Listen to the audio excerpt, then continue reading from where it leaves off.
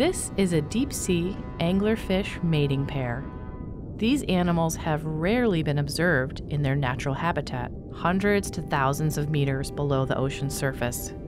You're watching one of the few known videos, and this one shows a sexually parasitic pair for the first time.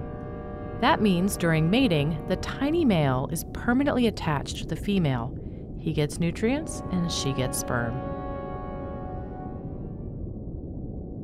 These specialized fish rarely survive the journey to the surface.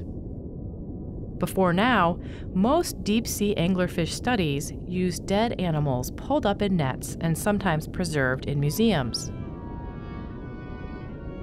In this case, the research team used a special submersible designed to capture images of creatures that live at these great depths. Like most other members of its order, this anglerfish is known for the bioluminescent, lure-like appendage that drifts in front of its mouth to attract prey. But this is the first time that what might be bioluminescence on the fish's filaments has been documented. The swaying swarm of thin projections around the angler may act like a 3D array of cat whiskers, sensing danger and prey in the environment. There's little to eat at this depth, and it is very cold, leaving anglerfish with few calories to spare. So it makes sense that, as this video shows, the anglerfish female seems to use very little energy, slowly drifting and rolling through the water.